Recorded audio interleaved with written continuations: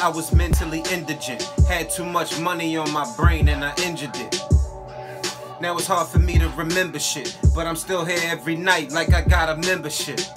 I pretty much had to learn how to walk again. Speech was all fucked up, had to learn how to talk again.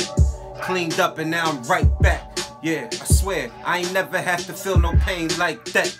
But I'm a warrior, boots lacing my Nike strap. And I don't quit, so I'm not waving no white flags. I do this shit all by myself, don't need no handouts. These niggas sitting in the house, that's why I stand out.